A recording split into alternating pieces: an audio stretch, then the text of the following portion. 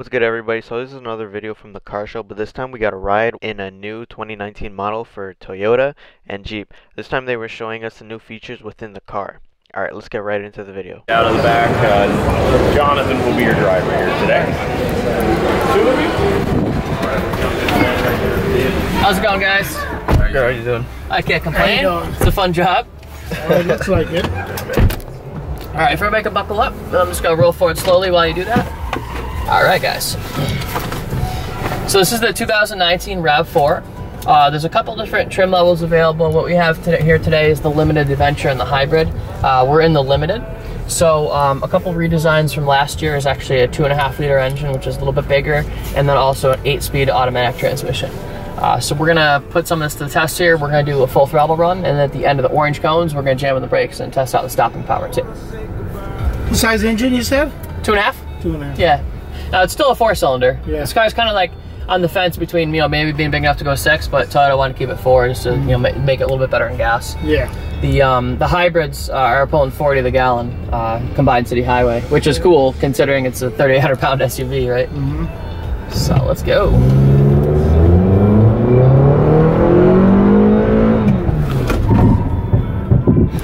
Not bad, right? No. So we're gonna head over here on this ramp, and you're gonna feel the car do something pretty awkward here. Feel it teetering around right there. We have what's called a TVD, and it's a torque vectoring differential. In that case, that left rear tire is off the ground, so what the torque vectoring does is it distributes power only to the tires that have traction. So in that case, it wouldn't put any drive to that wheel. It wouldn't make any sense because it's in the air. Now, we have some really cool cameras here. We actually have a front view facing camera and a bird's eye view cam if you look at the screen right here. The bird's eye view is really cool. It's not like there's a drone following us around. It actually works off of separate camera imagery from all around the car. It takes those individual images but then stitches them together to give you that view. Very helpful for parallel parking or backing into a space, something like that. In fact, when you steer, you see the yellow lines. Based on where you steer, it's going to show you your trajectory. I can also put the car into rock and dirt mode, so we're going to go over these rocks and you're going to see it's going to get pretty bumpy here. I call this the Manhattan pothole simulator. So far, everybody agrees.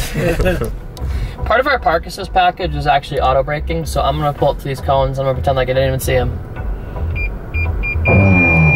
And so the car automatically applies the brakes. Yeah. So really cool feature. You never want to rely on it, but it is good to know it's there, just kind of as a backup. All right, ready for a donut?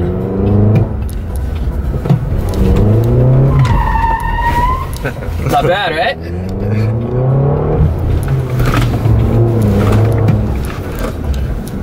Sounds like a sports car. Yeah, exactly.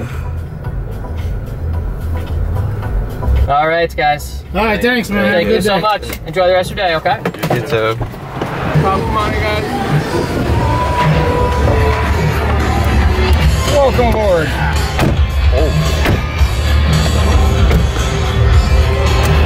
I got the Rubicon, top of line for the Wranglers. Of course, Motor Trend SUV of the year this year after the new redesign. All kinds of great changes.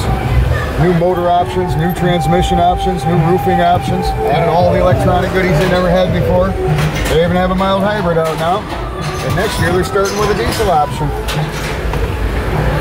This one has the 3.6-liter Pentastar V6 they've had for many years now.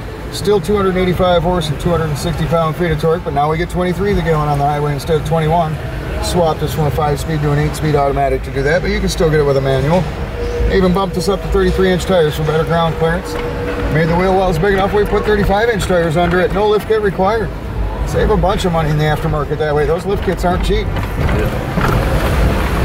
I like the new inclinometer on the new 8.4-inch touchscreen. You can double check me now. Make sure we hit 25 degrees on the side hill.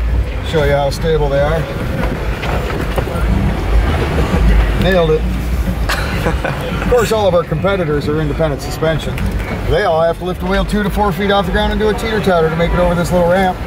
We're the only ones out there on solid axles, have a 5-link suspension with sway bar disconnect. Our tires never leave the ground anywhere on the whole track. That's what makes us king of the trail. Keep the rubber on the dirt where they do you some good.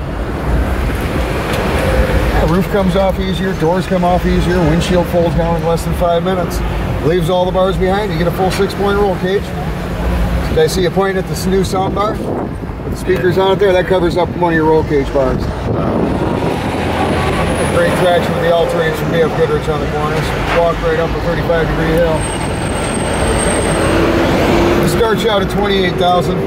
Fully loaded, they're a little over 60. We're about 56 with this one. And then you figure out why we wanted the seatbelt so badly.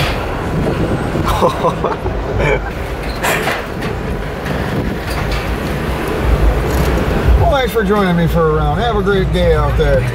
You too.